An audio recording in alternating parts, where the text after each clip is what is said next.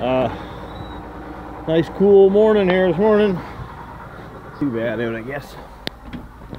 Just getting geared up to go spread manure.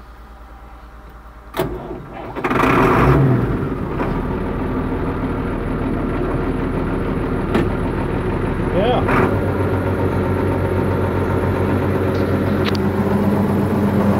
Better warm up. Pace running.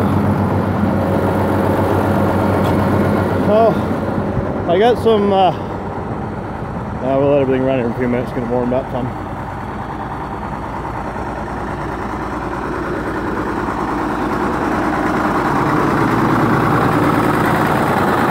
I got. Oh, this manure pile I cleaned out of the barn there last fall, but I guess it must have been in the spring. I moved this rock wall that was all out of here. I guess I had a dozing video on there. There's the old dozer there, and I was going to be putting up a new heifer barn.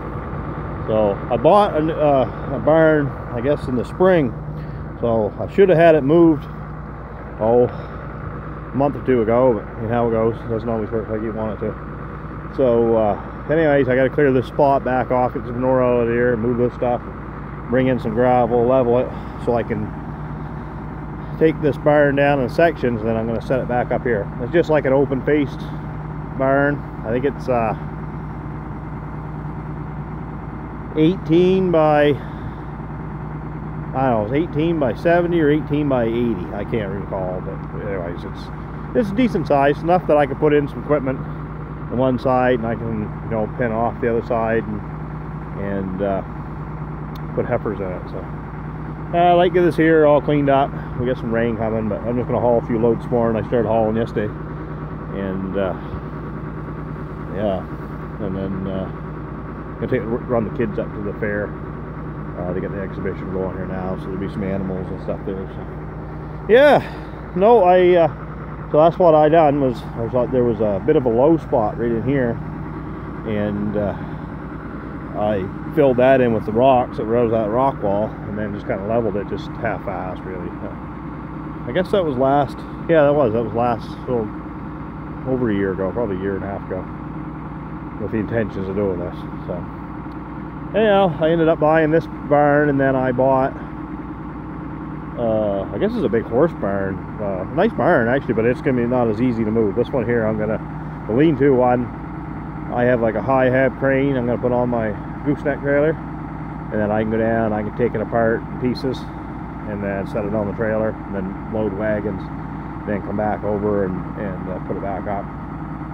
So I want to be able to take it down and put it back up all the same stage, really, without once you start laying things around, and you don't get you forget where they went, or they just start rotting, and it's just a mess. So anyhow, this one here is actually really nice shape. It's just a friend of mine, he actually passed away, so when they sold off his equipment and stuff, I bought the barns. So yeah, that's just how it goes. But then I got to run a water line, so I got an old Ford backhoe here. I haven't had it going for a long time. I got to go tackle that here shortly, get a battery, and see if I can get it going. Usually them old gas jobs pretty easy to get going, but then I'll run a water line, and I want to be able to run power and everything right up through here. So we're not going to get too fancy with concrete this year. I just need to be able to get it enough that I can get it up, get some equipment in it even for this year, and then next summer or spring I'm going to try to set some money away from my cows there and run some concrete.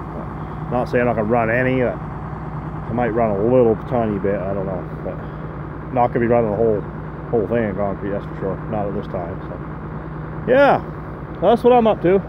But this was all bed, just like you know, just like a big straw pack otherwise at the barn.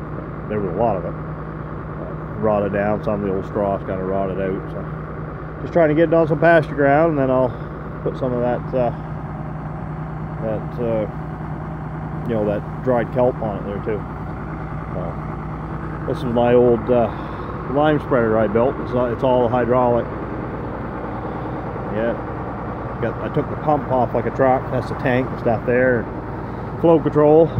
runs off 1000 PTO. Works really well actually, so it's all hydraulically controlled. I've been running that for years, so that's why I put down my wood ash with and lime. I spread lime with it too. Just an old salt body, and like I say, everything's all hydraulic on it. Old salt body and off the truck. I got the screener on it. The worst trouble with this one here is if you get like big pieces of sod, they'll jam up on your beater. Like I say, they're made more for sand. So basically you run your door low, speed your chain out just to kind of get the same volume down. But it works really well. I mean, you get pretty good spread on it. So, yeah, I got to hook onto it and drag it out of the way when I do. I know she spread a lot of wood ash. You know, a couple 100 ton every year. I built that, put it together, I don't know, a long time ago now. Geez, been years. Time goes fast. So, yeah. Well, I'm going to load a few loads, enough so I can say I did something, and take the kids to the fair. So, we'll talk at you later.